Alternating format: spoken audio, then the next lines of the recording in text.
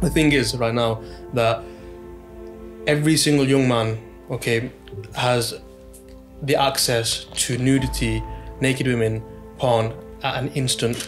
And that's extremely detrimental because that creates a false image and an expectation of what marriage or what relationships will be like, and have these qualities to be a man. Okay. But what does Islam teach us to be? What are the qualities to be a man? Gratitude, honestly, people think of it as wishy-washy, but when we look at it from a religious perspective, from Islam, it's being grateful for everything that Allah subhanahu wa ta'ala has given us. Those days where it doesn't go the way you want it to, it's how you respond to that. It's how receptive you are to that. We didn't have hot water. I didn't pay for hot water. We had a gas card, we never topped that up. And when we look at it, it stems from, it's going back to how when people are constantly seeking happiness, constantly seeking instant gratification, your dopamine receptors essentially get fried.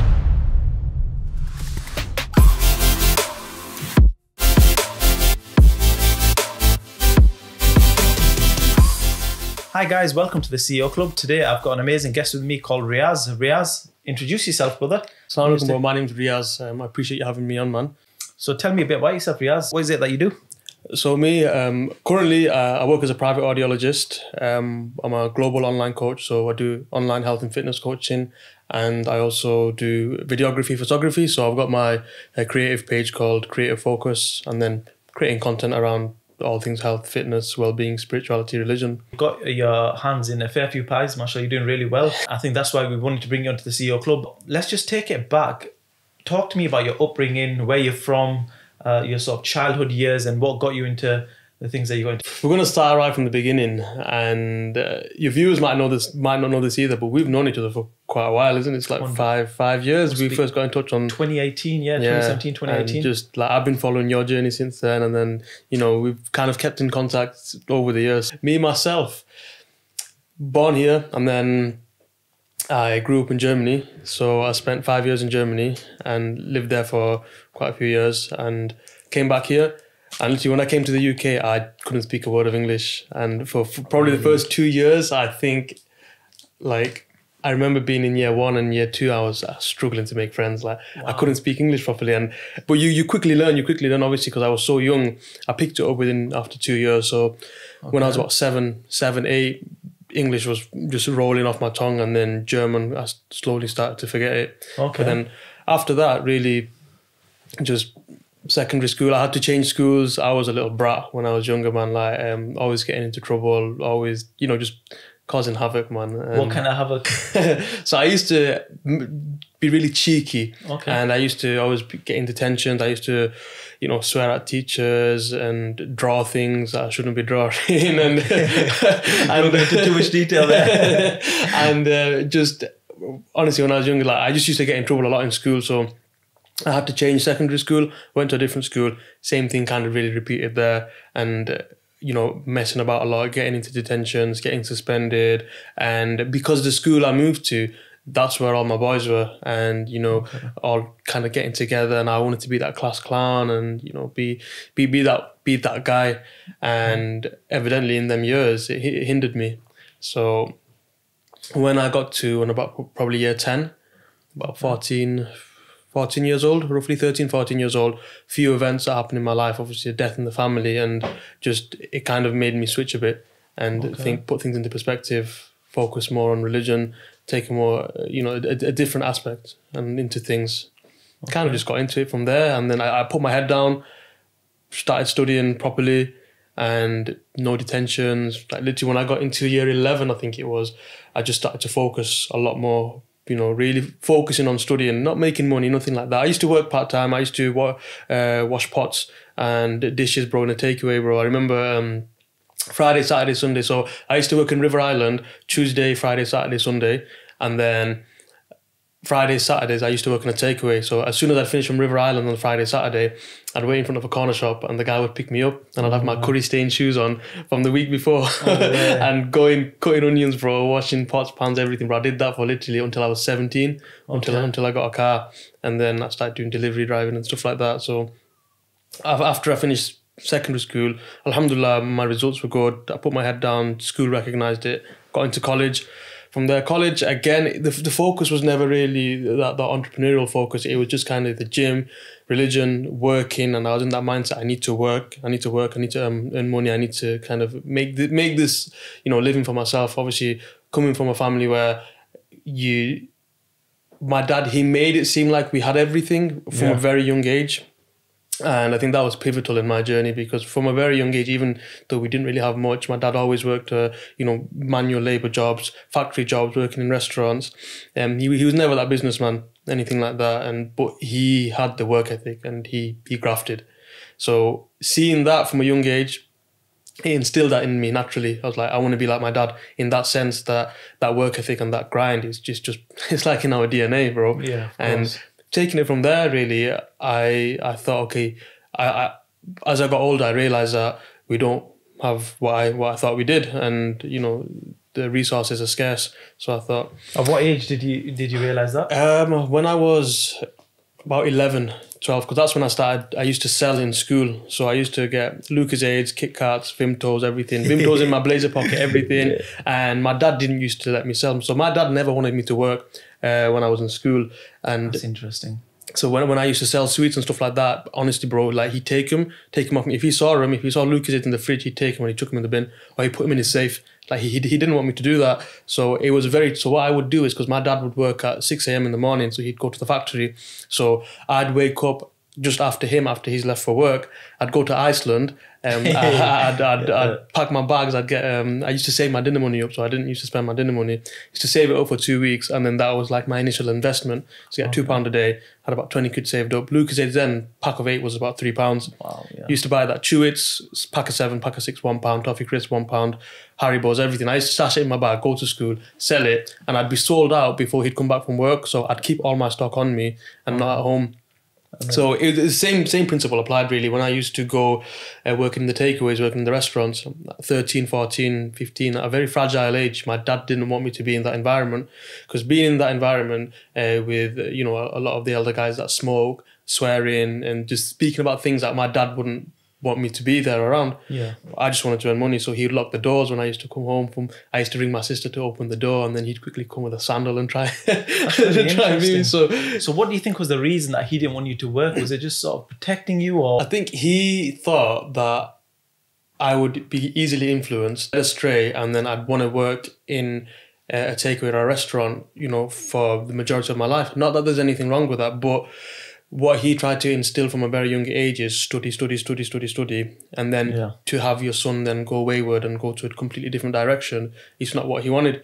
And he wasn't like the typical Asian father that we see. He didn't just used to go to work and then that's it, demand food or demand things. My dad cooks, cleans, he used to drop me off to school and do pretty much everything that a mother would do. My dad does, and he still does that for my younger brothers. And I think a lot of, I don't say it enough, and I don't have that relationship with my father since we really talk. Again, I think it's a typical Asian, immigrant father and son kind of relationship. We don't really talk just when it's necessary. We just, do what's necessary. But he just didn't want me to be led astray. And he felt that at a young age, your mind is like a sponge. You're going to be influenced by many things. And I was. But as a kid, you're always... you know how to get away with things. That's interesting, mashallah. That's really inspiring. With your dad not wanting you to get into work and for him to be cooking and cleaning and not being your typical Asian dad, do you feel like that influences your social media content? Because I see where you're different compared to a lot of other guys, and I see it, and I'm sort of complimenting you here, is you're posting a day in the life, you're cooking, you're cleaning, you're praying, you're doing a lot of things that most young Asian males don't tend to do. So I feel like you're positively guiding our Asian community and Asian males in sort of what masculinity is. What's your thoughts on that? What do you say? I think subconsciously, probably yes, over time growing up, you basically become the individual where you're surrounded, with what you're surrounded with. Yeah. And I was surrounded with, alhamdulillah, and I'm grateful for it, a father who was present in a lot of aspects of my life, and the same with my mum as well. Again, we didn't really have much, but I think it's just the values that they instilled in me. And I was really disrespectful when I was young to my dad. And I only just realised it when I get older. Yeah. But going back to what you said, yes, because I think, because I've seen what a bad father is, and I've seen what a great father is, and I've seen it from other people's as well. Yeah. And I've a lot of my close friends, they don't have their fathers in their lives anymore, passed away, or they're just not in their life anymore.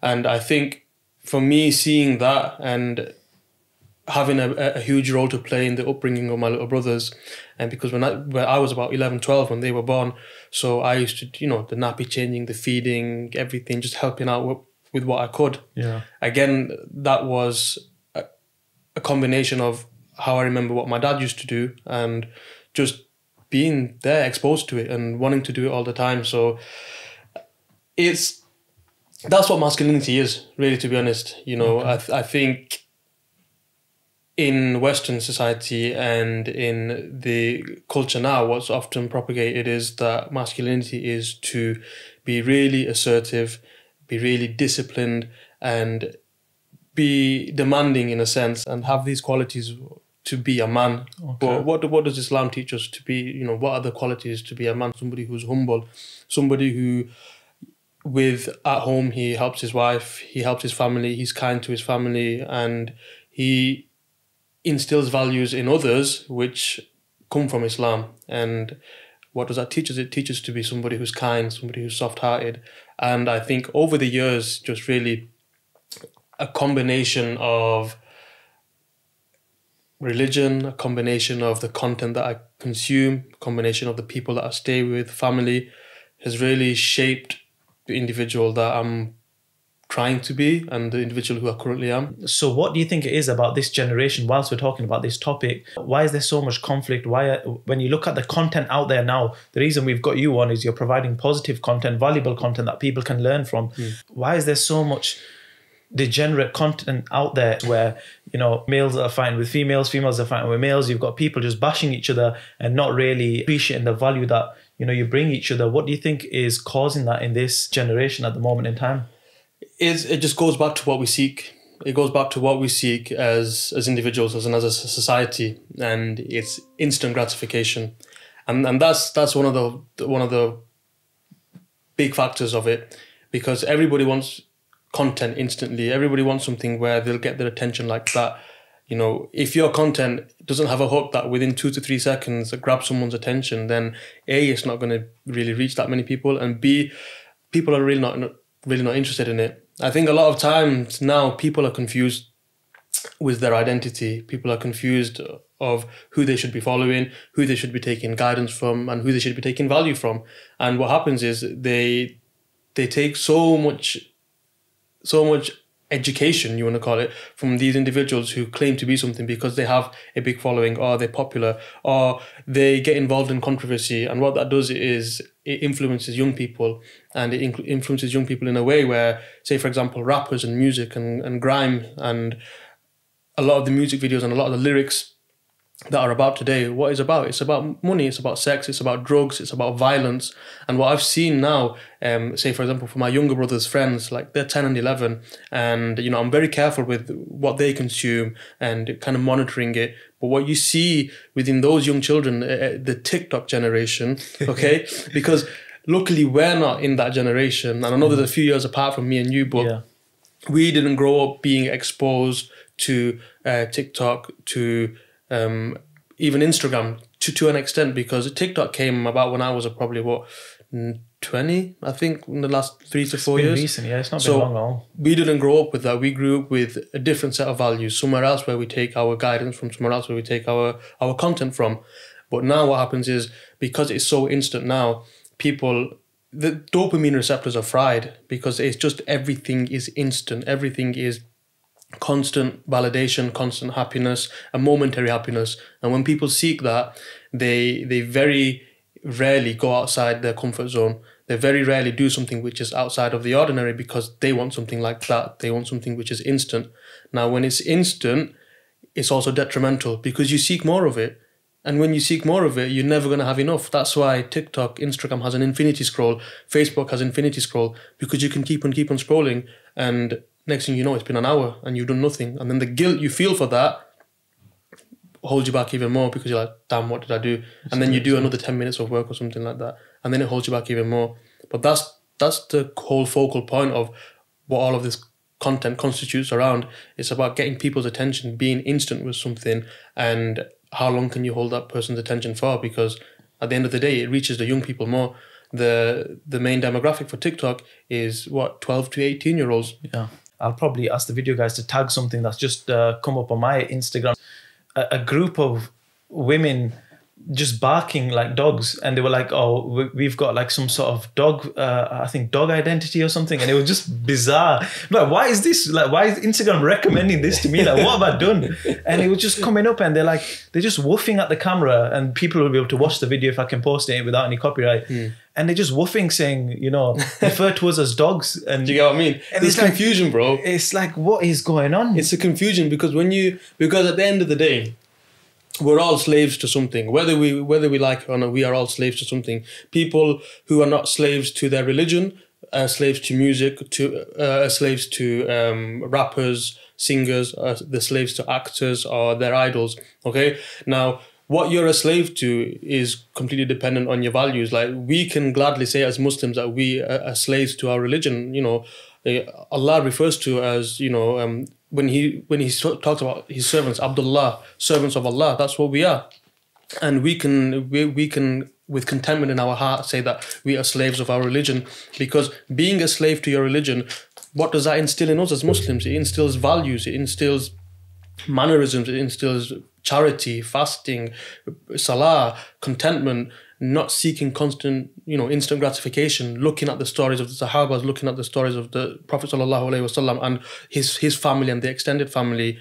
If we can be a slave to that, then happy days, man. We're taking good from that. But everyone is a slave to something. And unfortunately, what a lot of people have become slaves to is a lot of the content they consume on social media, a lot of the negative content that they consume.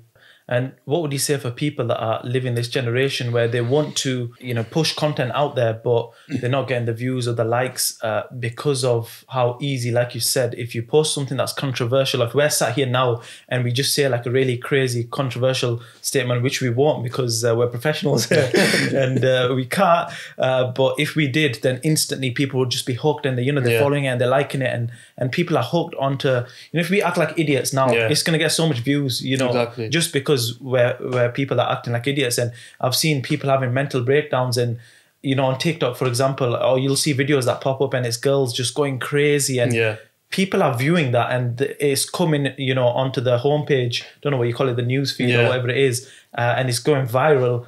When you've got so much controversies and crazy content out there that people are consuming, how do you make your content stand out from the rest? Be authentic. Be authentic. Be just, to a crazy amount, just authenticity, because people can smell it when you're not authentic.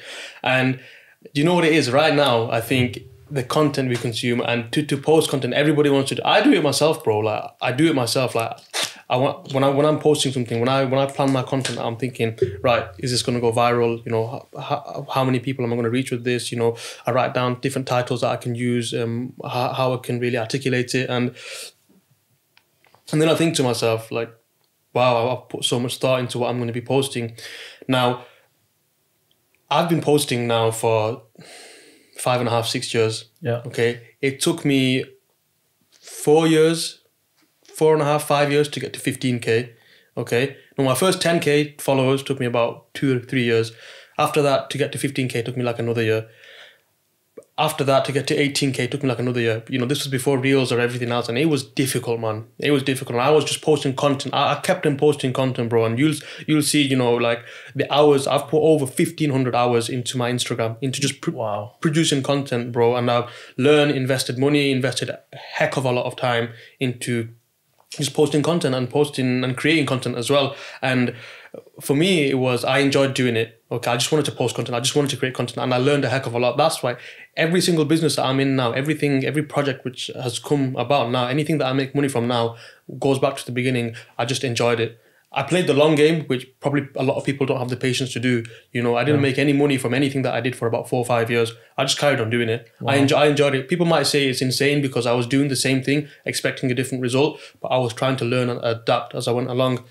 Yeah. So what you see people now is, and kind of just linking to what I was saying as well, when my followers start to increase more was literally when I think my followers, my page, my business started to grow when I stopped using music in my on any of my Instagram. Not that I used to use instrumentals and I used to use beats, right?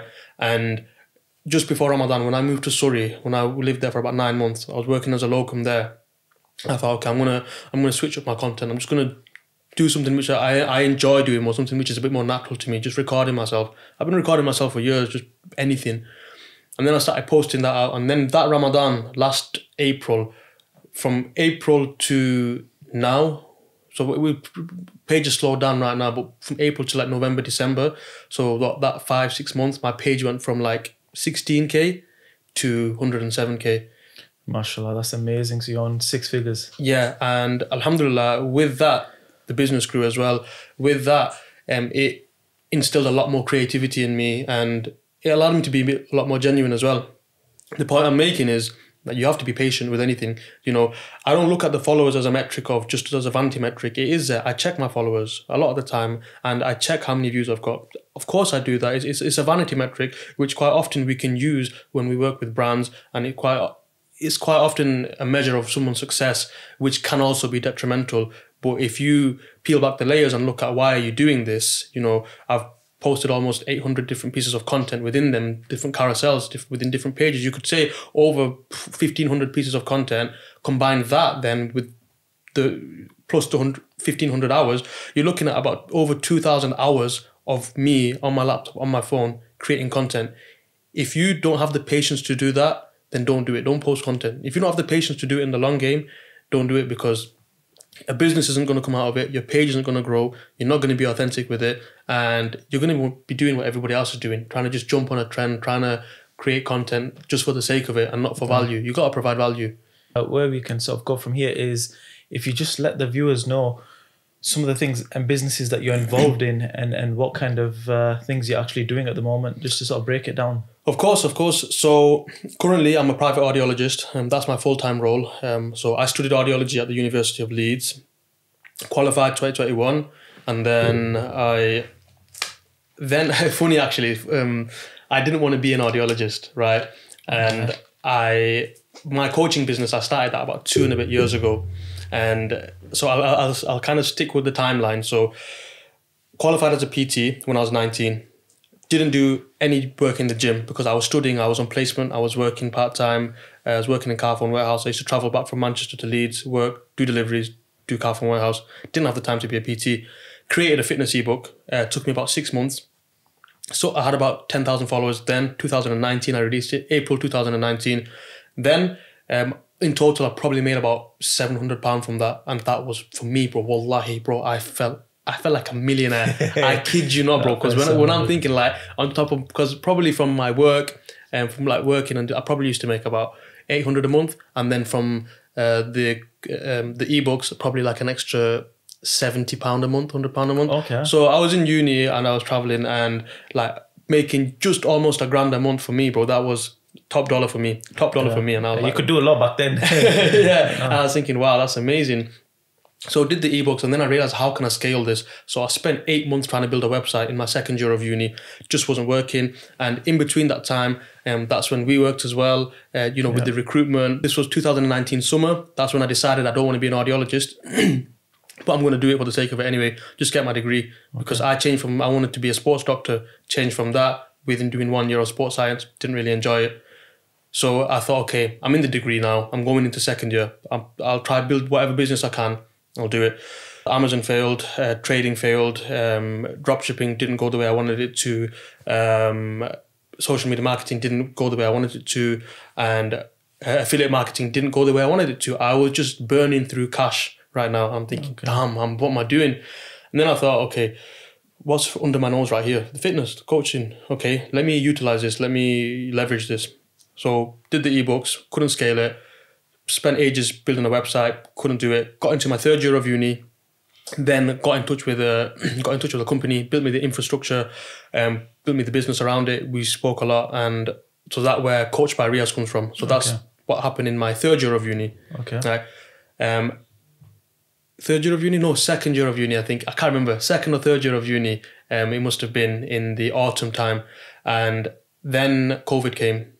And then long story short, creative focus came from that. So creative focus is the videography and the photography side of things. So within that 1 year, 2 businesses came, and I didn't really expect it. I really wanted the coaching, but I just didn't know how to articulate the content in a way which would be valuable to viewers, where they would buy into me. Because I've given. Now it's my time to ask. And if you look at any successful person, you have to give in abundance first, and then you can ask. Because you have that trust and you have that reputation, then you can ask. So I thought, okay, I'll probably build some trust. So again, creative focus came, videography, photography, doing it for businesses, doing weddings, here, there, and that. Once I qualified as an audiologist, I graduated, I was like, damn, that's it, done. I don't want to be an audiologist. I then went on to be an area manager for Aldi, because that's what I wanted to do for about 2 years. They pay well though. Yeah, so alhamdulillah, it was, you know, if I would have stayed for another 2 years, probably in about 2 years, it would have probably been 6 figures now. And that's what I was searching, just a 6-figure salary all the time. 6 figures, they pay area managers. And they give you a company car, and you know, everything's pretty much everything's paid for. Really. Is it really stressful though? The thing is, if it's the only thing you do, you're gonna excel in it. You can if you can give it your heart and soul, you're gonna excel in it. Okay. Before I left, they said to me, you have to be willing to sell your soul for this job. I wasn't willing to do that. I spent so many years trying to build an infrastructure for myself where I can provide more value and essentially make money on my own terms. So just before 2022, I left that role. I was there for about 4 months. I was miserable. I just didn't like it. I thought it's what I wanted. What made you miserable about that role? I wasn't training.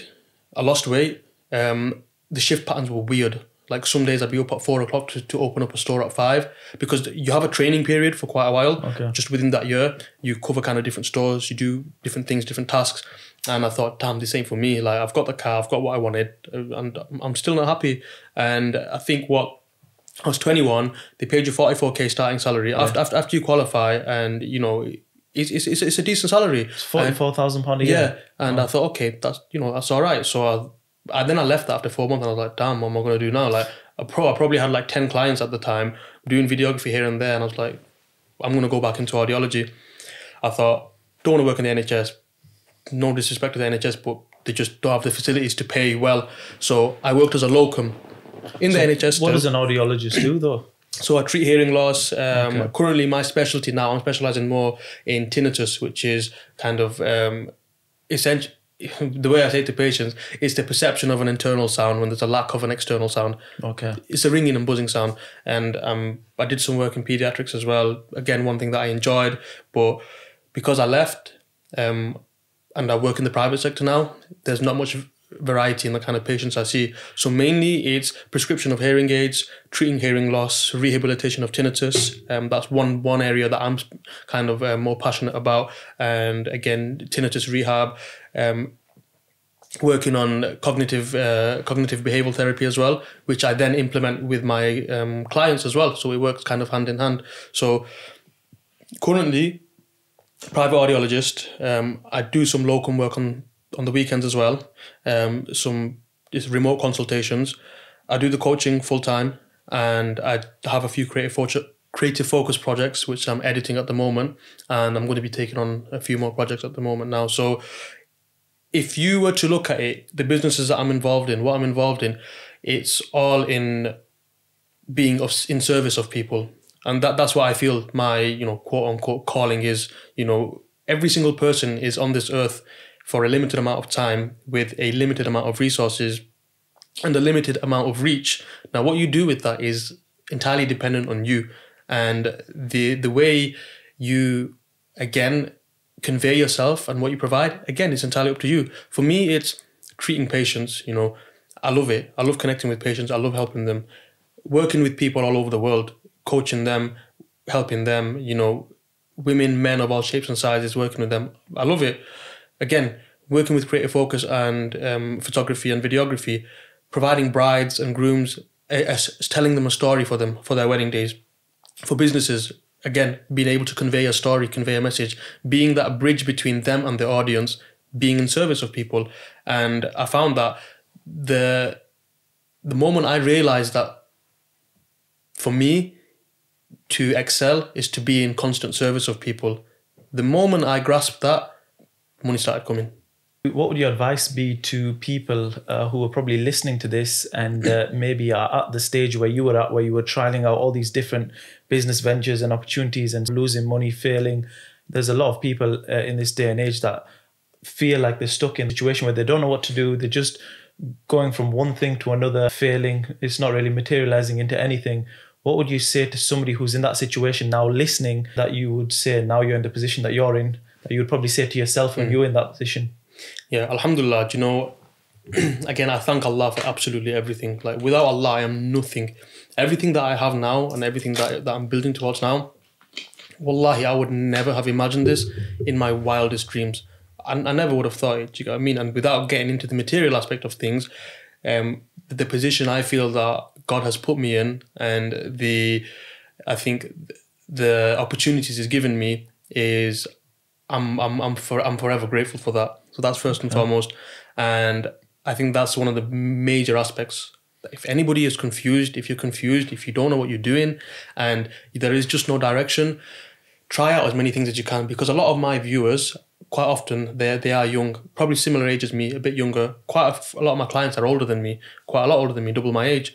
But I think just as a general, try out as many things as you can. What's the worst that could happen? It's not going to work. You try something else. What's the worst that could happen? It's not going to work. You know, when I look at it into the perspective of things, I didn't actually burn through that much money. You know, alhamdulillah, I was living with my parents, and you know, and there wasn't that much of a risk. And although, you know, you try and do as much as you can for your family, and you know, paying the bills, the mortgage, and everything like that, at the end of the day, if you lost quite a lot of what you have, you still wouldn't be homeless. That's the reality of it. People are not scared to do things because they're going to be homeless or they're not going to have shelter. They're just scared of, quite often, what people think. They're scared of failing, and they're scared of it just not going the way they want. And that's the reality. It's not going to go the way you want. And you know yourself, bro. You've been in business for a long time, bro. Twice the time I've been. Do you know what I mean? And you know, you know yourself, bro. Like, you came out of uni, and they essentially saw you, and they were like, you know what, this guy's got potential. This guy's done well. And absolutely. When you studied accounting, was it business accounting? I was a business management. Business management, of course. And surely once you graduated, you must have been like, on a bit of a slippery slope, like, what am I doing? You know, what direction do I go in now? And that's what people fail with a lot of the time. And the main thing that I will say is, try different things, fail, and fail often. Failure is one of the best lessons you will get, because 2, 3, 4 years down the line, you'll realize that wasn't actually a failure, that was a lesson. At that time, you treated it as a failure, but now, when I think of it, all of those things were lessons for me to guide me to the direction where I am now, and to provide me with all of the facilities and the resources that I have now. And again, I'm just eternally grateful for that. And those are the fundamentals that people need to really consider. And sort of when you do fail now, how does that make you feel? Amazing. Okay. Wallahi, I love it. Like, I seek it. Like, I'm thinking, do you know what? Alhamdulillah, things are going right. Things are going well. You know, am I only being grateful because Allah is allowing me to excel in these opportunities and things are going well? Or what will I be like when something doesn't go well? Like, for a while now, my Instagram wasn't growing. I started losing followers, and it's funny. It's when I started this role as a private audiologist, and because I'm pulled in different directions, and it was difficult.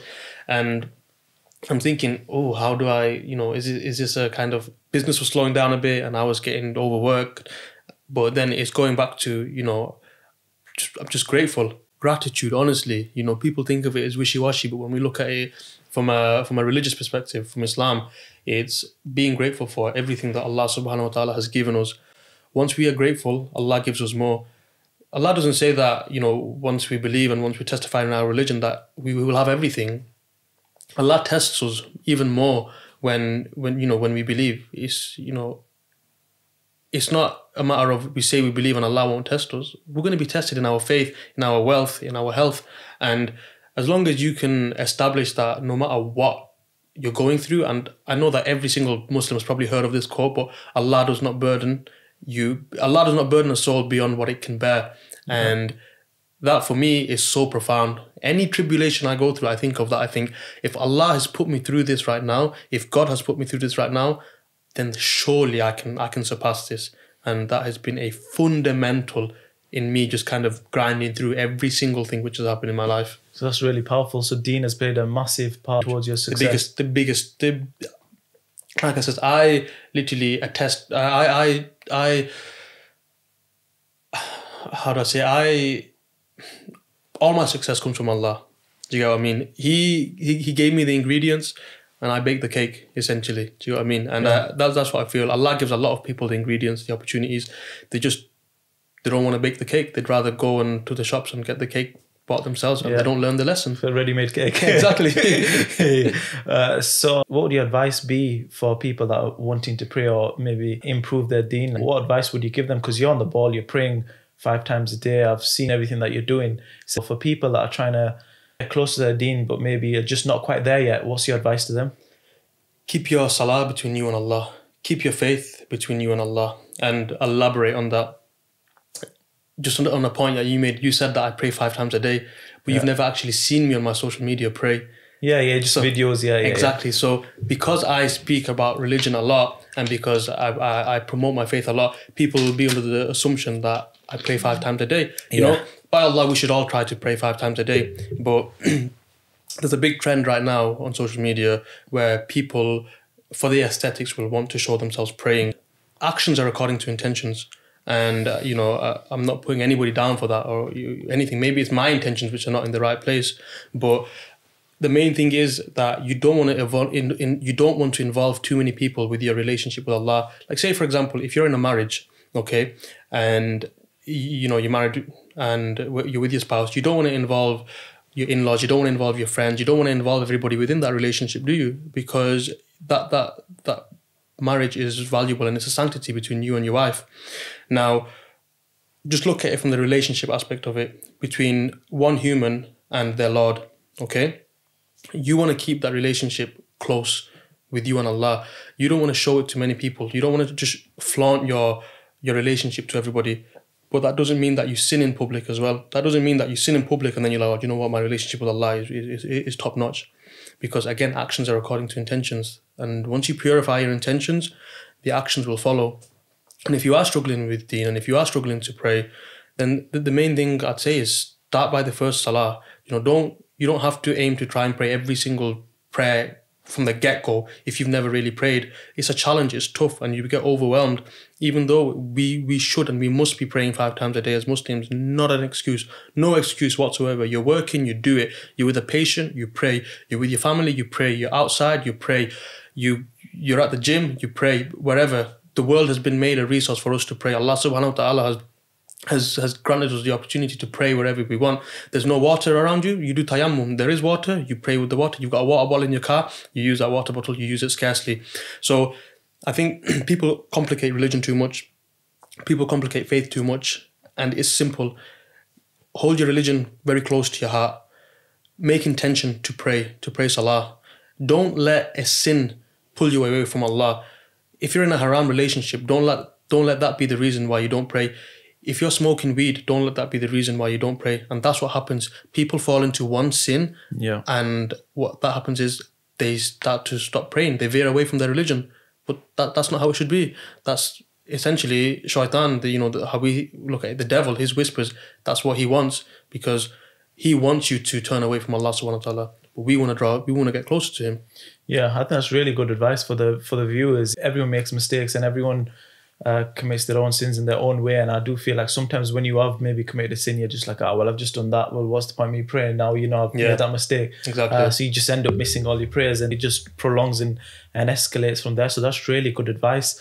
And then just touching back briefly upon when you mentioned failure and how you deal with failure, I just want to quickly touch upon that. If somebody is in business now, a lot of our viewers are watching this, they've got businesses, they're trying. So if you hit a barrier where, people are, for example, for myself, when I'm calling clients and they're ignoring my calls or I'm not getting anywhere, I'm speaking to gatekeepers and I'm just getting rejection after rejection after rejection, that even for me now after 10 years is disheartening, and it can affect your mood, it can affect your day, it can affect your mindset, and you can switch into a negative mindset. What advice would you give for people that are experiencing those failures and hitting that brick wall where it's easy to say just be positive and optimistic, but in reality they do, you know, affect you, and they do affect your mood and, you know, what you're doing, and you start to have those seeds of doubt, and am I doing the right thing? What kind of advice would you give? I think it's a very good question, actually. And from my experience, because of the industries that I'm in, you're used to rejection, you're used to failure. Moving into private healthcare, it's not just now just dispensing or giving a hearing aid. You're actually selling it. You know, the patient has to pay for it. With clients, if I'm helping my assistant out on sales calls, with my coaching, you know, I'm used to a lot of rejection. If with Creative Focus, a couple or a business has chosen to go with somebody else, that's disheartening, and you're just getting, you know, hit from left, right, and center with rejection. And the main thing you have to ask yourself is, what's your why? What is your why? And once you've established your why, the how becomes a lot easier, because the rejection is just a reality. If you think that you're not going to fail and you're not going to be in rejection, you're not going to face rejection, you're living in fairy tale land, because rejection is a part of the growth. You know, failing is a part of the growth. And if you can't accept that, then you're not going to go far. And, you know, the reason why you're in the position that you are today is you accepted that, you know what, some days are going to be bad, some days are going to be great. Some days I'm probably going to pray all my prayers. Some days every client is going to answer my calls. Some days everything is going to go the way I want it to. But those days where it doesn't go the way you want it to, it's how you respond to that. It's how receptive you are to that, which shapes how you will then be for the days that to come, that are very positive and that do bear the fruits of your labor. So it's taking it back right to the beginning. Is what's your why? And establish your why, because then you have clarity in your vision. And then those drawbacks, those setbacks, they won't put you back as much. You take them as lessons in the time and not as failures. You don't have to wait 3 years down the line to realize that, wait, that actually was a lesson. You can actually, in that moment, realize and think, wait, this is a lesson. What can I learn from this lesson? So I just want to touch upon your business ventures now and just break them down. So let's start with Creative Focus. I'll just touch upon that a little bit. So one of the things at the CEO Club is people are coming from different industries, different backgrounds, different business ventures, and a lot of the viewers want to see if they potentially want to start up a business in your industry, what they would need, how they would go about it. So for any viewers that are maybe watching for the Creative Focus side and they want to start their own video photography business, talk to me about that. What's the sort of pros and cons for that? What's your sort of experience with that, and where would you give them the advice? So I'll break it down really simply. Each business model, I'll break it down. You want to get into videography, photography, and I'm going to say this is exactly the way that I did it. Okay. This is the exact way that I have now built these successful businesses, and alhamdulillah, you know, I hope they continue to grow. Videography, photography, Creative Focus. I just used to edit a lot of videos, my gym videos, but I never used to record myself because I had my cameraman. Okay. When I then realized that I want to start creating content and making this into a business in terms of for other businesses and just seeing what's out there, I took it more seriously. So going back to what I said, Creative Focus, message as many businesses as you can. I messaged, I think, 50, 60 businesses saying, I'll do some free work for you, to build my portfolio. 10 of them got back to me. I think I did a shoot with 4 of them. And then that built it from there. After the 4th one, I started to charge. Okay. So first of all, if you're not a creator, if you haven't got a portfolio, build your portfolio. Don't be afraid to do free work. Okay. A lot of people will say, don't do free work, but don't be afraid to do it. Okay. Because I didn't have much skills. So I had that imposter syndrome where I didn't want to charge I didn't want to charge them extortionate amounts. And secondly, don't look for the best camera, the best phone, anything like that. You know, I get a ton of messages, people asking me, oh, you know, the quality is so sick. What do you use? What camera do you use? What phone do you use for your stories? I'm like, bro, I'm still recording with an iPhone 11 Pro, most of my vlogs and what I'm doing in the gym. I've just mastered the art of lighting, angles and composure. And that's from learning in everything that I did. So don't be afraid to learn. Started off with your iPhone. Yeah, basically. I started with my iPhone 6S with any form of recording, and then bought a camera. I then invested into cameras. I think first camera was about £400. Then bought a lens, changed in between lenses. But initial kind of investment was a couple of £100. Okay. So be willing to learn, be willing to do free work, and stop expecting results straight away. Instantaneous results, because it's not going to happen. And if you can implement these, you're going to go a long way, because you don't have arrogance towards you when you are looking to do free work. When you do build your portfolio, just do it because you enjoy it. Don't do it because you have to, because if you start off with it thinking I want to make a lot of money from this, it's not going to happen. I didn't start a single one of my businesses, anything like that, thinking I want to make a lot of money in this. I just thought I want to enjoy it first, and then after you've got something that makes you money that you enjoy, then maybe you've built that capital, do something else now that you might not really enjoy that much, but you see the potential for it. In terms of startup, just quickly going about that, so what would you say is a figure that you need to start? You can start off with literally just your iPhone. Yeah. How do you then do the editing side of things? Do you just learn that yourself, or? Yeah, so to this day, I still have a pirated version of Final Cut Pro on my MacBook. Okay. When I started 2018, I couldn't afford a Final Cut Pro, and so I just searched the internet, downloaded a virus as well, unfortunately, but okay. I got a free Final Cut Pro, which was £300 at the time, and at the time that was a lot. I mean, still a lot of money now, but at the time for me, I was thinking, well, I can't afford this, so I thought I still want to create content. But to break it down really simply, all you need is your phone. All you need is a Splice, CapCut, InShot. Any of these, you can get free versions of them as well to edit. Okay, the editing apps. Yeah, CapCut is free. If you want to use CapCut to edit, that's free. You can do that. Splice, you can use that for free as well. There's a paid version of it as well. Every single resource that's available is there for free. So if you really want to get started in the creative industry, you just need your phone. Download an app from App Store. Like I said, Splice or CapCut. There is a free version, and play around with it. They're the only two things you need to get started at first. I wanted to start at a slightly different level when I was doing promotional work for businesses. So I bought a camera. The camera was a A6000, which I sometimes still use, £400. I bought a Sigma lens, £280, £680. I saved up like 3 months for that. And the return on investment on that has been absolutely crazy. Yeah. So you don't need a lot of money to start off at all. Okay. That's really good advice. And what would your advice be to people wanting to start up their videography and photography business, in terms of, is it something that is lucrative? Is it something that can benefit you in the end? It's competitive. Okay. But every single business is lucrative. Every single opportunity there is lucrative. There's money to be made from everything. It's just how you market yourself and how you present yourself, and how much work you're willing to do. There's people making 6 figures plus 7 figures even from selling toys on YouTube, promoting that and selling it on Amazon, affiliate marketing, associating themselves with other brands. There's a huge amount of opportunity there. It's competitive. The creative industry is a very competitive industry, because there is a ton of people which are better than me. I'm a pretty basic videographer and photographer. I'll say that myself. I'm not that talented. But where I lack in talent, I excel in my drive and my ambition. And that's what you have to have. Where you think that you might lack in talent, you have to excel in another area, and that will take you forward in your business. Okay.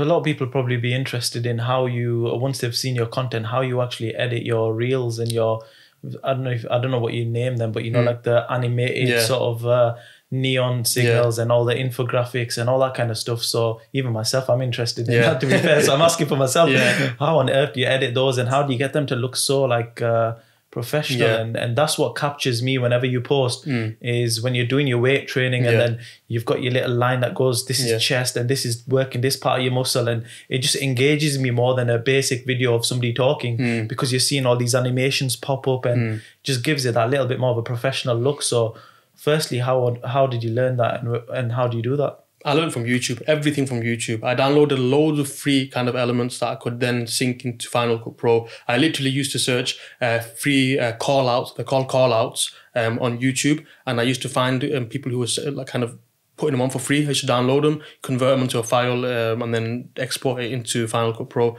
That was that. And then I went into a paid subscription. It's called Envato Elements.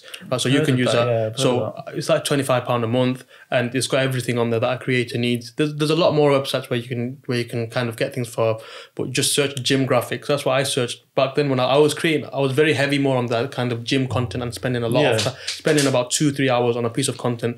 I just do not have the facilities or the time to do that anymore. Is that what a reel would take? Like, it used to take that long. Wow. Now I can box off a reel within about half an hour, 40 minutes. Any kind of content I create now, because I kind of create in batch, I edit in batch, and I keep the the work a lot more streamlined as well. And that came from knowing how to run a streamlined business with my coaching, with the creative focus and kind of everything that I do really.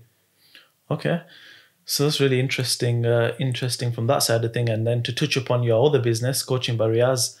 So talk to me about that. That came about just as an idea, really. You know, I wanted to help people, and as cliche as it sounds, or everybody wants to help people, but at the same time, I wanted to make money from it as well. I didn't want to be in a position where I saw my parents when I was younger. I didn't want to be, rummaging for scraps and trying to. It's not saying that my parents did that, but not literally, but in the sense where you just feel like you just got enough to get by. I didn't want to be in that position. So Coach by Riaz then came about from the idea of me wanting to reach a lot of people and to scale. I couldn't scale with my ebooks that I sold for $13.99. I think you bought one a couple of years ago. Very informative, to be fair. I think I've still got it. I was searching my emails. Yeah, it helped out a lot. Exactly. So I spent 6 months building that, as I mentioned at the beginning of the podcast, and it just wasn't scalable for me. So I spent another 6 to 8 months trying to build a website. And again, I just couldn't do it, man. The thing with me is I'm a perfectionist. I want to do everything, exactly spot on. One of my downfalls, and again, something which kind of separates me from the rest. And I say that with no pride. I just say it in the sense that I've put in 2, 3, 4 times the amount of hours anybody else has, within this industry. Do you get what I mean? Alhamdulillah, I came into it very early on. Even though I'm not excelling in it, there's tons of others which are, way ahead of me. I've built that discipline and that control over, knowing that a lot of these things are temporary. This isn't the only metric for success, the followers or the number of clients or anything like that. So that's how I realized, how do I now excel the coaching? How do I expand it? So, built it with a company, they built the software for me, and we had a lot of meetings in terms of trying to get my website correct because I couldn't make it streamlined. I don't know how to code. I might know how to do a few things, but there's a lot of things which I don't know how to do. Sounds complicated. And so I wanted to have a platform where I could do everything, and provide a 5-star service. So build the platform, build the website, build the app. And from then, really, it was just reaching my target audience, knowing my target audience, and really being able to provide value. And that's what it always comes back to. You can't just slap a certificate on and say you're a PT and then be like, okay, I'm going to start coaching people. The personal training industry and the fitness industry is highly saturated. Yeah. And instead of trying to just be someone, really separate yourself from the rest, just find your niche, identify your niche, and triple down on that niche. So I gave, and then I asked. My followers knew that I'm going to continue to give content, and I didn't just give content to then secure a client. Yeah, that just was a byproduct of me trying to be as genuine as I can, conveying a message which I believe in, and then people believed in me. And once people believe in you, people believe in your product. And the way it works with me is I am the product, because all of the product essentially is in here, because a lot of what I do is digital. I don't really have a physical business other than the creative focus, really. Again, that's digital, where I'm selling physical products or anything like that. So essentially the brand, the product is me. So I have to convey myself in a way where I'm genuine, because as I mentioned before, people will realize and they can smell it from a mile off when you're not genuine. Yeah. And that's with anything. If you are looking to get into the online coaching world, identify your target audience, create content for your target audience within around that niche, keep on creating content. Don't give up after a month if your reels didn't go viral. Do it for a month, 2 months, 3 months, and then look at pages which are doing well, creators which are doing well, coaches which are doing well, and kind of piggyback off that. Take some knowledgeable content off them. It's called the unicorn method, where you look at somebody who's really successful in your field and you look at what they're doing, and then you take what they've done and you just reverse engineer that into your own aspect. A lot of what I've done is kind of reverse engineer what I've seen from a lot of creators, but then add my own twist to it. And then what happens then is I'm not copying, I'm being genuine. I'm taking an idea and I'm just extrapolating different things from that and making it into my own. Okay, so how much did it cost you to start up that business? Because I'm assuming getting website coders, that just sounds expensive. Are you willing to put a figure on it, or take a guess? Well, the first website I made, was a recruitment website, and it was so basic, and I think I got ripped off. I paid about $3,500 and it was so basic. Just some coders from Birmingham, and they were like, yeah, we'll make you an amazing website, give them a few images. They made the most basic website. I'm talking like homepage, about us page, like anything you could have done yourself. Yeah. And I was getting excited. I'm starting a business and I need professional people to make the website, and I was just getting a bit overexcited, and I paid $3,500 for that. So I'm probably assuming I got ripped off looking at it now and how easy it is to make a website. Yeah. So that was $3,500 for a website, and then your app's quite good as well, to be fair, and it's quite detailed. I would say it's hard to get that for less than $5-10 grand. If it was me paying it, I would have probably paid I would have probably paid 10 grand. I got ripped off, maybe even more, but I'd probably say 5 to 10 grand. I paid nothing. What? I paid nothing. No way. To this day, I've paid nothing. They take a revenue share. Okay, so the money essentially, because they still kind of build this, we still work together very closely on how we can build a business, right? And so they take a revenue share, okay, and wow. But they've changed the business model now. I got in with the business when they were fairly young, okay, and they've changed a lot of how they do business now. There is a startup cost, there is certain figures that you have to hit, to then give them more of a revenue share. But mine was a basic, okay, you don't pay anything, we just take a revenue share month on month, and I was like, okay, happy days. I wasn't making much money then. I was like, oh, I'll take it. So you didn't pay anything? No. And I'm assuming it probably would have been at least £5,000 plus worth of more than that, easily, more than that. Especially with the revenue I've generated from it now, I just think they've spent a fair bit, crazy amount, and it is expensive to create an app. Yeah, and I think for in the sense that even though I didn't pay anything for it, I'm still there's still a big chunk of a revenue share which goes out every month. However, obviously it's changed now, but to do my personal training course, I think that was about $2,000 or something like that. And a lot of these things did add up sometimes, but I always looked for the free way of doing things. You get what I mean? I always looked at, okay, look, there is always free material out there to consume knowledge. And I'm a consumer of content in the sense that how can I better myself for this? Like Canva, I've used Canva for years.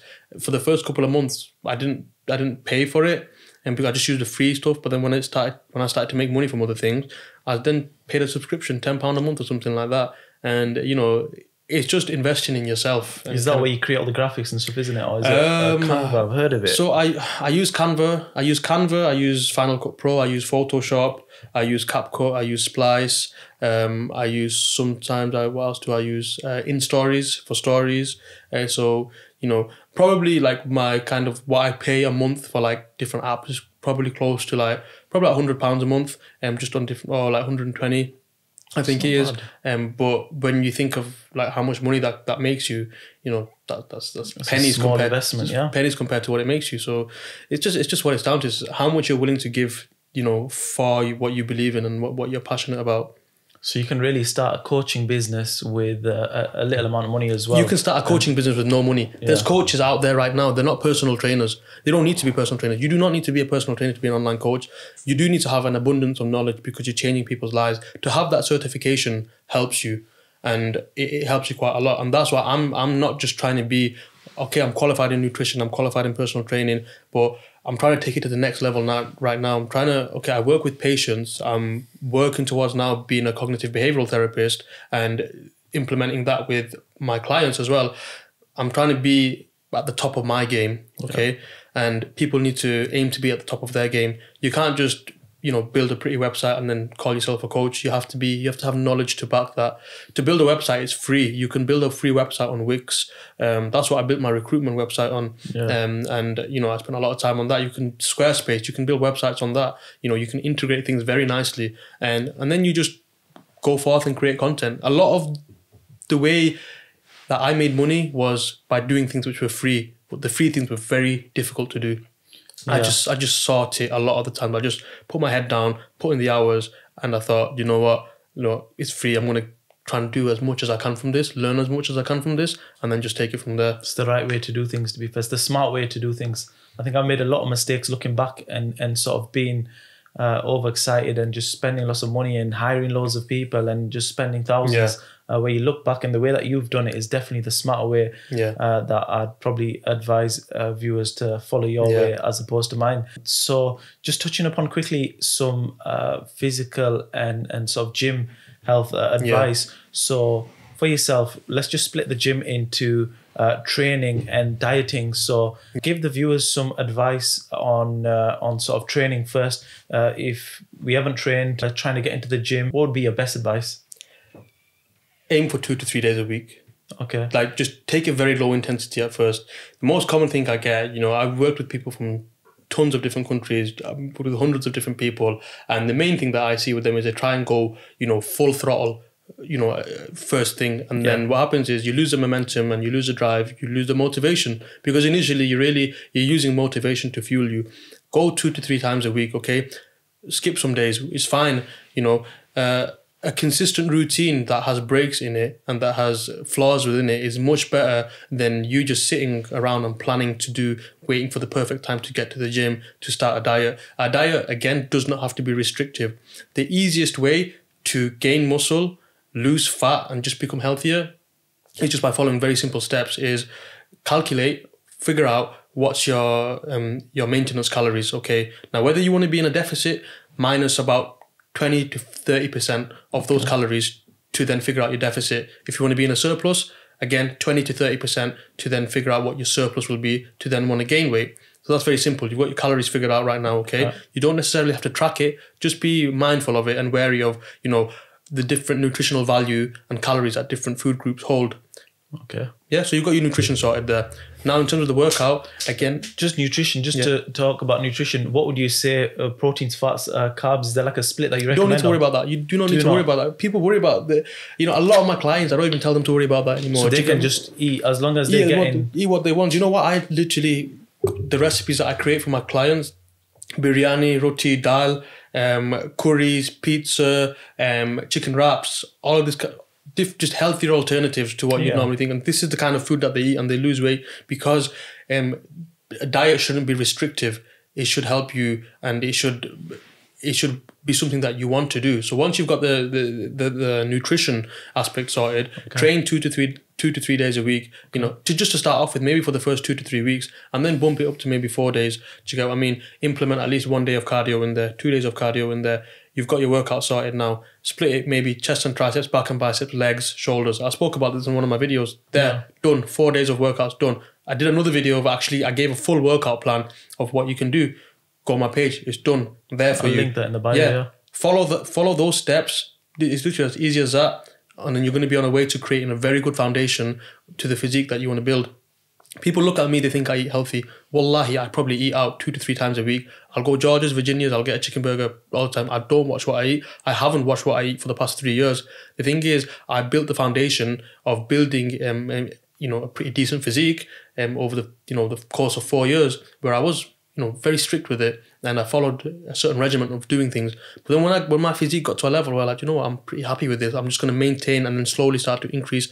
I'm freestyling it now, doing what works for me, doing what works around my lifestyle. But people try to do that at the beginning and they fail. Do you get what I mean? Try freestyling at the beginning. Any supplements you recommend taking or no? None. You don't need any supplements. Nothing. No supplements. The first probably 6 months of your training, forget about supplements. Okay. Just worry about food, worry about your training. Supplements out the window. Anybody tries to tell you, have this supplement, slap them. Listen, you're going to get the personal trainers all arguing in the comments here. People worry about it too much, man. Trust me. It is. I think what I've seen in the personal trainer industry is there's a lot of I'm right, you're right, this is the right way to do things. So, one personal trainer will post something and all of a sudden, you got all the other guys commenting, being smart asses and, but this is not the right way, or you shouldn't be saying this. And there's probably a million ways to skin a cat, and there's probably loads of ways to do it. But I think everyone has their own versions that they... You just got to keep it simple. Weight loss, weight gain is simple. People complicate it. I just gave a very simple kind of method to do it, whether it's weight gain or weight loss. If people follow that, they can. But people just want, they want the quick pill, the quick fix. They're always looking for the magic pill and what's going to think. And they don't realize that the most simple things is right in front of them. Yeah. So what kind of guys do you get? The sort of guys that just come in and want the easiest route? And depends. It depends. But if I do the consultation call, it depends. I feel that working with female clients is better a lot of the time, because they're just more adherent to a plan. and they'll do it a lot more. And a lot of majority of my clients are mothers, okay, with kids, and maybe because they've got that discipline where they've got their kids and they know how to manage their time, and they work as well. So that's a lot of my female client base. It's busy mothers who just want to keep fit.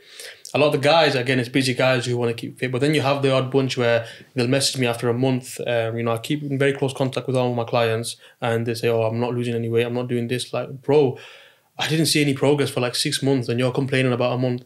Shut up and just carry on. I just wanted that instant result. result. It's like even looking for something after 3 months is instant. Shut up. Just put in the work. Do you get what I mean? People just instant gratification. It's social media. Everyone's got abs. Everyone's got muscles. Everybody's looking a certain way. So I think there is definitely a lot of pressure for people to look their absolute best, because if you're not looking good, you're not getting attention. Same goes for suits. People want to look good. People buy suits from us just to take snaps and saying that they're wearing bespoke suits. They don't even care about the suits. They're just literally for social media, for the gram. And that's the sort of generation that we're living in. It's all for attention. It does work. You do get attention if you look good. You got muscles and you're wearing nice suits or whatever it is. But again, I think it's down to the individual. It's a double-edged sword, really, with anything, with the social media aspect of it. You can really use it to pursue a lot of the things you want to, or you can just use it as a materialistic outlet for the things that you're not happy with in your life. So what you're going to do is seek that validation and look at other people who have got what you don't. You're then going to envy that individual because you just see the result. You just see the product of it. You don't see everything that's happened in between. Hence why I've always shared my journey. You would have seen hundreds of time lapses of me on my stories, just working away wherever I've worked. And from the bottom, bro, do you know how much I used to pay in rent when I was in Leeds, when I was living as a student? Take a guess how much I used to pay a week. I don't know, you're a hustler, to be fair. You're smart with your money. If it was me, it'd probably be like over $1,000. So I'd probably, for you, 250, 300 a week, 400 a week is Leeds, to be fair. In Leeds, yeah. 400 a week. I paid £39 per week. Flipping hell, I lived in the cheapest house in the whole of Leeds. Wow. Christopher Lane, Woodhouse, Christopher Road. I lived with one of my boys. Woodhouse Lane car park, near the big, right, central? Yeah. No way. And I tell you what, when my friends used to come to my place, drive from Manchester, come to mine, they'd be like, "Bro, do you live in a brothel?" The door was a boarded up black door. It was just a black door, okay? No. And it was gated as well. And then it had a fence, like one gate. And it was a 4-bed, okay? There was one guy that lived there. He moved back to Nigeria. But when I tell you that it smelled. But I transformed it. So I lived with like one of my closest boys there. I met him in uni. And what really humbled me was my guy was working as a stockbroker in Leeds. Yeah, probably 20 years old. Working in trading as a stockbroker. Alhamdulillah, he's earning a lot of money at a very young age. And, alhamdulillah, he's very successful now. And I take a lot of wisdom from him. I look up to him a lot. And when I knew that he was living there and how much he was earning and what he's on, I'm thinking, who the hell am I wanting to live anywhere else? Wow. I just thought, I'm going to live there. Okay, I paid, bro. The bathroom was. We didn't have hot water. I didn't pay for hot water. We never topped that up. Wow. Yeah, because gas prices. So what we would do is, because the kitchen water was cold. Okay, so we'd wash the dishes with cold water. But then when we'd wake up to do wudu, the shower was next to the sink in the toilet. So we'd get the shower head, put it in the sink, and because the shower was electric, you'd get hot water from the shower. So you used to turn the shower head on and do wudu from that. There used to be snails near to the bathtub. I've got pictures of all of this. All this that you lived in. The toilet seat was broken. There was damp, and there was a few occasions of rats as well, but they went after a quick. I'm not going to try and glorify it. There was probably once or twice, but there was slugs on the wall. But we both did a very good job of cleaning everything. £39 a week.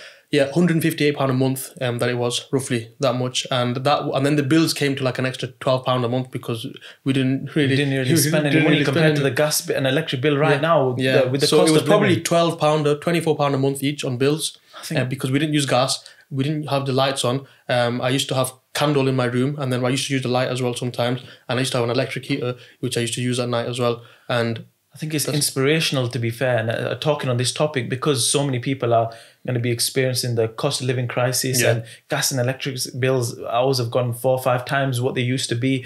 You know, from paying 150 to now 500 plus every month. Exactly. You know, people can't afford that. So it's inspirational that you're talking about that. And on the topic of cost of living, what advice would you give to people that maybe can't afford the bills and what going through difficult times at this moment in time? Reduce your expenditure. I think reduce your expenditure and increase your income. And some people might look and think and be like, you know, oh, my situation is different to yours. This situation is different, and everything is circumstantial. But at the end of the day, if you can reduce your expenditure and increase your income, you won't feel like there's a cost of living crisis. And I can guarantee you now, you know, a lot of the wealthier people now, they don't really feel the cost of living crisis. Do you get what I mean? And if you want to be in that position where, okay, people have families to feed and people, like I said, it's very circumstantial. But it just goes back to any expenditure that you have, which is not necessarily, maybe eat out less. You know, because eating out is expensive. Reduce that expenditure, increase your income, increase how much you make. And before people say, I don't have enough time, shut up.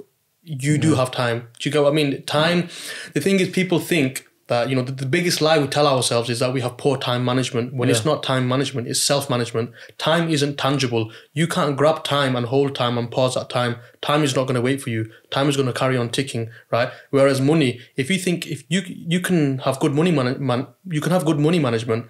If I gave you a £10 note right now, you can hold that £10 note, can't you? Can you see it? Yeah. Can you feel it? Yeah? It's tangible. You can see that. You can manage your money. Okay. Can you manage your emotions? Of course you can, because it's a part of who you are, and you can use different methods and different elements of discipline to control your emotions, to control who you are. But you can't manage time. You can't control time.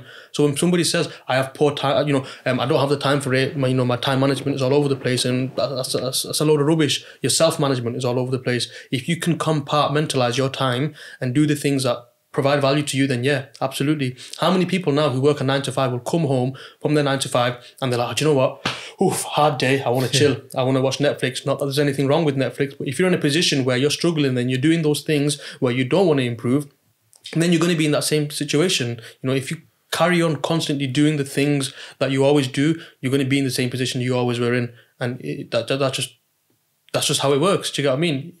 Again, if people have people who they're caring for, you know, family members who are extremely ill, kids who are extremely ill, again, that is very circumstantial. But I'm talking about the layman, the typical, you know, within our age range, even within the 30s, within the 20s, a lot of the time, the uni students are working. You know what I mean? They'll come home from work and they'll chill, and then they complain about things. If you're in that position, then that's down to you. It's not down to not having enough time, you know. And it's not about, oh, everybody has the same amount of hours in their days, but everyone has the same amount of information available to them. What's available to me is available to you and available to every single viewer here.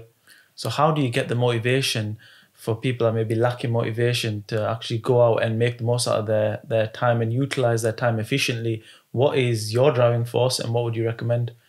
I'm not motivated.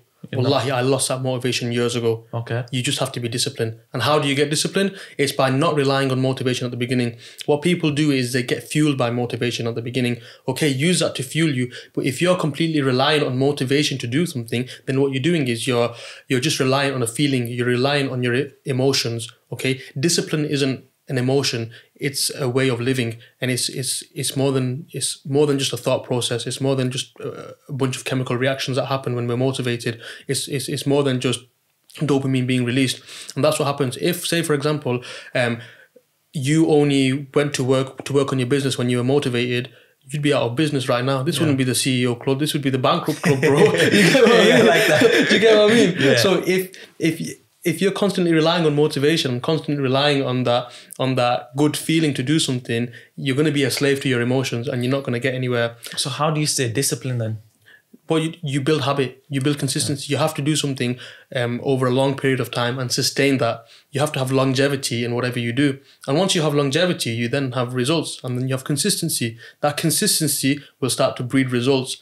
Results don't get they're not born from just being motivated all the time. I mean, you can have motivation, it's good, there's nothing wrong with being motivated, but don't use that as your driving force to do whatever you want to do. It has to be then converted into discipline. And it's the discipline that gets you the results. Absolutely. When you're consistent.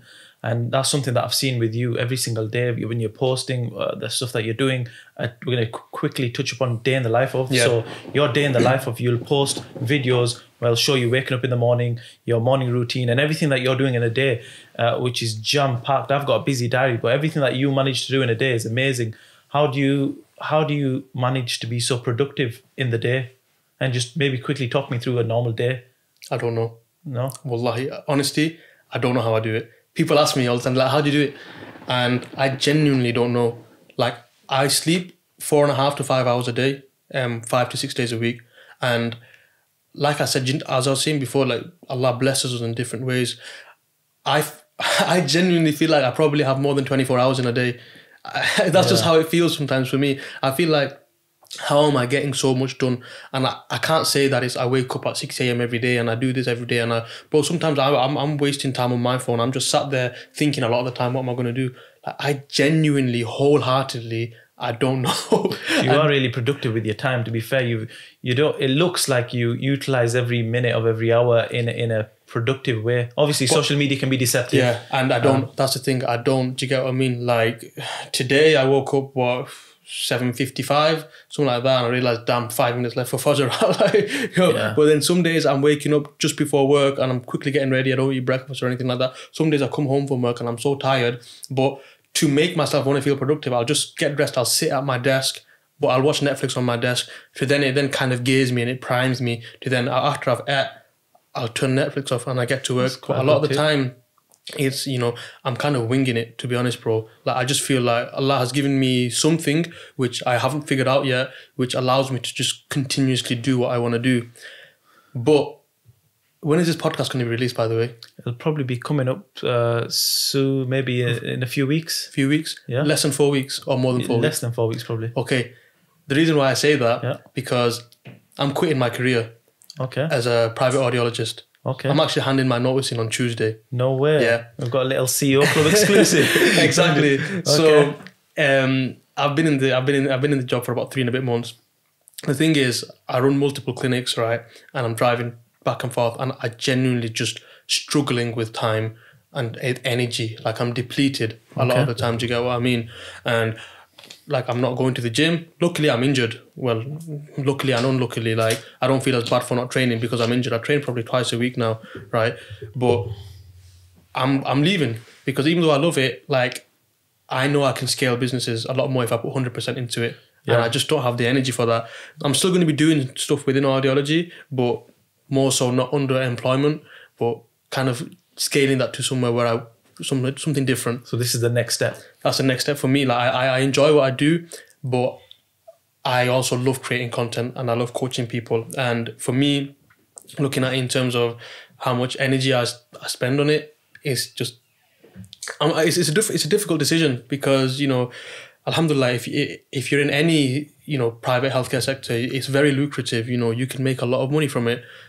But it just got to a point for me, I don't really care how much money I make from it if I'm not excelling to the maximum on the things where I want to do. So you've done it the right way, to be fair. And I think for the viewers, a lot of people that start side hustles and leave their jobs, from what I've seen, if you leave too soon and you're needing your side hustle and your passion to bring in financial income straight away, it sometimes takes the enjoyment out of the whole process. Whereas the way that you've done it, mashallah, is amazing because you've sort of built it up whilst you've had all your hands in different pies, and now you're able to leave and you've built a platform where you actually can afford to leave. What would your advice be to people in that situation? Would you maybe starting a side income, working full time? What's your thoughts on that? Okay, have a 6-month safety net financially, so that if you were to quit your job tomorrow, you can survive for 6 months exactly the way you're living now. That's the first step. Okay, that's the minimum. The minimum should be have a 6-month safety net. Okay. Second of all, if you work in a 9 to 5, this might be the routine. Okay, let's just say, for example, you wake up, say 6:30, 7 a.m, an hour commute to work. You get to work for 9 o'clock. Okay, You come back, you finish work, you come back probably 6:30. Okay, realistically, you're tired. You know you want to eat a bit, relax a bit. So realistically, talking about it very realistically, probably between the hours of 8 p.m. to say 11 p.m. or even 12 a.m. midnight, if you want to sacrifice a bit of sleep, those are your hours to really build something. Or if you want to do it the other way around, wake up a lot more earlier, so sleep at probably 10 p.m. or something like that, wake up at 5 a.m., an hour or two before you're supposed to actually wake up and work on your hustle then. That's exactly what I did for 3 to 4 years. I either stayed up, I had very late nights, or I woke up extremely early, or sometimes I'd have very late nights and still wake up extremely early, and then utilize that. I didn't have a safety net. I didn't have enough money then. So I thought my currency is my time right now, and I'm going to make the most out of that. So have that safety net. Work on your side hustle, work on whatever you want to after you've done your job. Your job should not be the reason why you're limited from what you want to do. And expect that you might be burnt out, and you have to be willing to sacrifice a lot. You have to be willing to hear from your family. You don't spend enough time with us. You don't care about your family. Why do you work so much? You know, this is not healthy. You're going to get ill. All of these things are things which my family members have said to me. My mum, my sister, my dad, my cousins, because my brothers, even my little brothers, are like, "Oh, Baya, you don't spend enough time with us." And I'm thinking, "I'm sorry, lads, but I'll do whatever I can for you guys. But I'm just trying here." Do you know what I mean? The reason why I'm leaving my job right now is I'm burnt out, bro. Like I'm finished, right? And do you get what I mean? Like, I don't think I'm working at my maximum capacity, but in terms of energy, bro, when you look at a battery, bro, like I just can't push past that, bro. Do you get what I mean? It's like sleeping 5 hours a day, 4.5 hours a day for the past 3.5 months now, right now. It's too much, man. And you know, sometimes you have to know when to throw in the towel, and it's not because, you know, I'm failing at it or anything like that. It's just because you have to make a decision of I think what's going to bring more value. This is the next level for you, and I think we're capturing it at the right moment. We'll get you on again at some point, sort of just to capture where your journey has gone next. But this is the next level. Once you can fully commit to your businesses, you then do take it to a whole nother level. So inshallah, it'll be an exciting time for you. I'm just going to finish off on a few points. So life-changing piece of advice you'd give our viewers? Put God first. Okay. Whatever you do. Okay. What kind of habits would you recommend people implement? I've seen quite a few of your videos where you talk about having, you know, consistency, discipline, different types of habits. What would you say are the most important habits for somebody to implement to improve themselves in all areas of their life, whether that's work, financial, business? Pray, work out regularly. Okay. Don't consume pornographic content, whether that's female or male, and spend less time on your phone. Okay. That's interesting. I think I've watched a few of your videos, and I think it was regarding consuming less pornographic content. What's your sort of advice on that? Like, obviously, it's a touchy subject because not a lot of people talk about it, but it's really important that people actually do talk about it and show the negative side effects of our generation and the amount of porn consumption. It's having a negative impact on so many different areas. So I've seen you're one of the braver guys that post that kind of content. You'll post it on your reels. And I've seen the comments that a lot of people, then, you know, on your TikToks, I think a lot of guys are like, he's probably doing it now. That's what I put dua to help with, to stop watching porn. They're like, I bet this guy's just doing it now. They just stroll the life out of you, don't they? But at the same time, there's a lot of positive comments. And I think I read one and it was like, I'm on day 2 and I failed. But it's a challenge. But obviously, what's your advice on that then? So dive into that a little bit more. So the thing is right now that every single young man, has the access to nudity, naked women, porn at an instant, more than ever before, more than anybody could have had before, And that's extremely detrimental because that creates a false image and an expectation of what marriage or what relationships will be like, Now, I'm talking from the guidance I've given to a lot of my clients. Funnily enough, a lot of my clients don't come to me for fitness. They don't work with me for fitness. They work on me to build better habits. And a lot of them, the majority of males that I work with, they have a huge addiction to porn. And the reason why this is, and it stems from a lot of the things, the music you listen to, there's a lot of vulgar words in the music you listen to, the content you consume on Instagram, TikTok, on social media, and your thoughts and perception of women, And the final point is created because of of the ones previous, because of how you view things and what you consume. What you really need to do is to be able to stop is to have like a buffer. Okay, spend as least amount of time you can alone. And what I say by this is alone being bored. You can be alone when you're busy or when you're about to sleep or something like that, but alone being bored. Okay, and always remember, and I'm talking it from an Islamic point of view as well, that Allah is watching what you're doing right now. Do you know what I mean? That the moment you're about to do whatever you're supposed to do, you're about to watch it, you say to yourself that God is watching me right now. And what would happen if you were to die in that state? Yeah. If you were to die in that state. So it's not just about, you know, constantly restraining yourself, because what you don't want to do is be in a cycle where you're constantly restraining yourself from watching porn. You want to be in a position where you don't want to watch it at all. And that's through, as I mentioned before, I'm repeating myself, but spending less time alone, watching the content that you consume, your perception and your reality of how you view women. And a lot of the time, what I work with my clients and what helps them massively as well is being sincere in your prayers. And because I know I've got people who I work with, they're Hafizul Quran, they've memorized the full Quran, do you know what I mean? And they still have a bad addiction. Yeah. They still have a bad addiction. So it's how you rewire your mindset, isn't yeah, it? Totally. It's I've personally seen a few of my friends, people I know, there's something called PIED, I think it was, porn-induced erectile dysfunction, PID or something. Yeah. And there's so many young people out there now that can't even perform an act in real life because of how much online content that they've actually watched. Absolutely. Young lads, fit and healthy. Absolutely. And I'm glad you said that, because I looked a lot into that because my clients mentioned it to me. And so I looked more into it and into the science behind it and the biochemistry behind it. And, you know, I'm a man of science. I love the science behind it. And when we look at it, it stems from, it's going back to how when people are constantly seeking happiness, constantly seeking instant gratification, your dopamine receptors essentially get fried. You become numb to just, that's why people can scroll endlessly. People can do nothing endlessly because they become numb to it. You have literally numbed your brain, you've numbed your dopamine receptors to then being in a state where effectively you're kind of in a vegetative state because you're just so used to it. It's just so normal. The same thing happens with pornography. Okay, people are so used to it. They've become so it's so norm. It's a norm to them. Now that you have this pornographic induced erectile dysfunction, that because it's not the way they expected it to be, they can't get it up. Yeah, and it's a struggle because now what's happened is they've distanced themselves from reality, they've distanced themselves from their Lord, they've distanced themselves from their faith, and now the only connection they really have to the outside world is through the screen and watching, you know, inappropriate things. Yeah, I think for the viewers that are maybe going through this, a lot of people will relate. There's something called NoFap. I don't know if you've heard of that. There's a whole community around that. I'll be honest with you, I did that for, I think it's a 90-day challenge thing that people do, and it completely changes your mindset. It rewires you.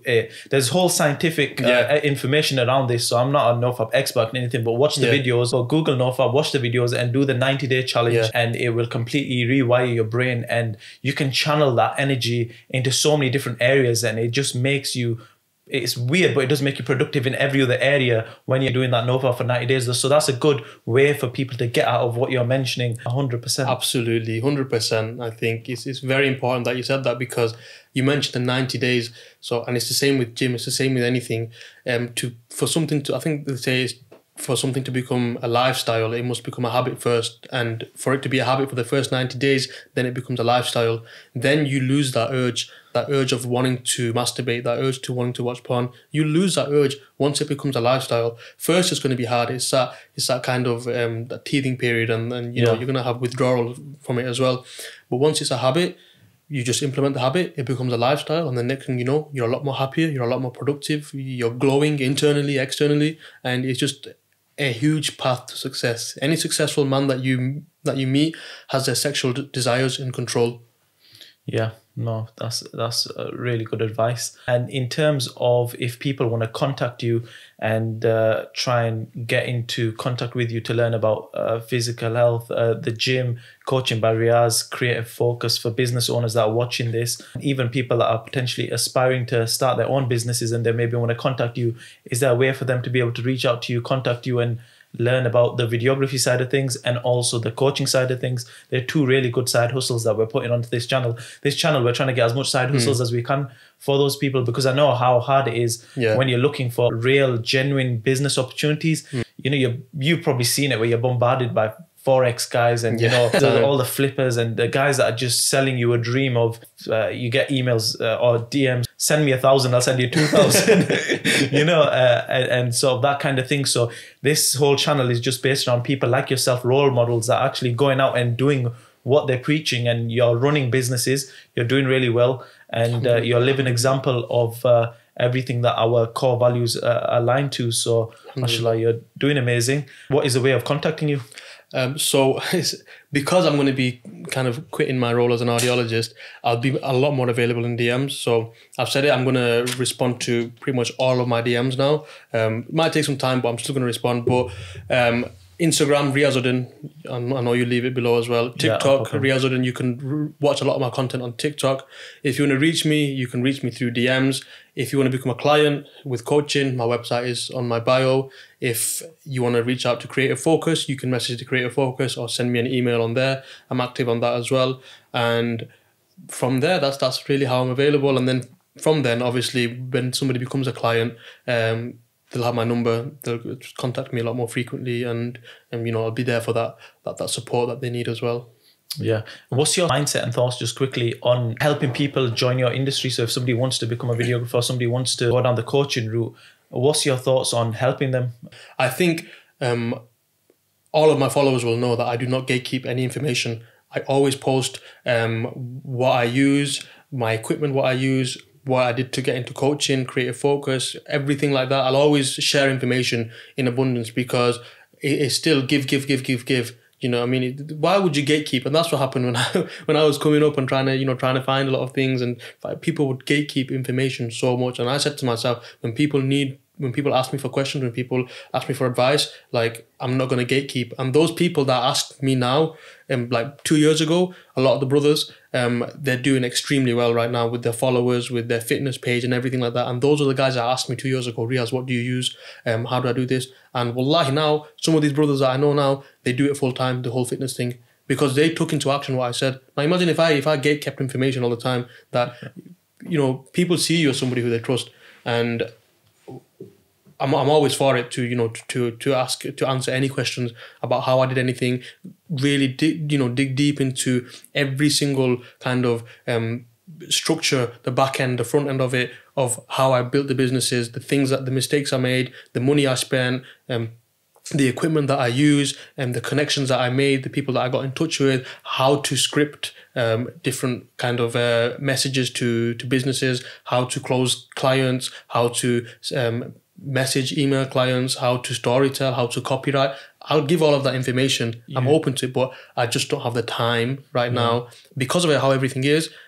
My self-management isn't that great right now in terms of trying to balance all of that. But whenever I can, I always share as much information as I can. You give a lot of valuable content, and people will see that. And you align with everything that the CEO Club stands for, the values and the mission that we're going out for, to try and give those people an opportunity that feel like the door's closing for them and they're just not getting anywhere. So thank you so much for coming on. I'm going to end it with one recommendation from you, if you can. Any books out there that you'd recommend our viewers to read? I know that have you read a few? I've read Jordan Peterson books? John Peterson. I won't recommend them. You won't recommend them? I will, but I think because obviously, I don't know if you want to cut this out, but a lot of the majority of my Muslim followers are Muslims in it, and they don't really like Jordan Peterson. They're very kind of really? Yeah, I like him quite a lot. I consume a lot of his content. He's a very open guy, do you know what I mean? And some people who are very narrow-minded will take what he says, to offense, really, and to thingy. But I think it won't be relevant to recommend books that I read now, but books I read that helped me really start up. If I was to give one book, I would say, obviously, aside from the Quran and any religious teaching, I would say one book that really helped me was Think and Grow Rich by Napoleon Hill. Okay, that's a really good book. It's amazing. And I've read it so many times, and it teaches a lot of basic things, but when you're on the come up and you're new to everything, and you know you have like that shiny object syndrome, you want to kind of go everywhere and do everything. That book really helps to lay down the foundations. That was the real foundations for me, and how to, you know, then go about things. And then I just got into different kind of books, and I'd even recommend non-fiction books like Kite Runner, and The Mountains Echoed, Khaled Hosseini books. I really recommend them because what that did was that gave me an outlet from the whole business aspect of things, and to just be creative and be, you know, in a book and be in that time of where the author's writing about.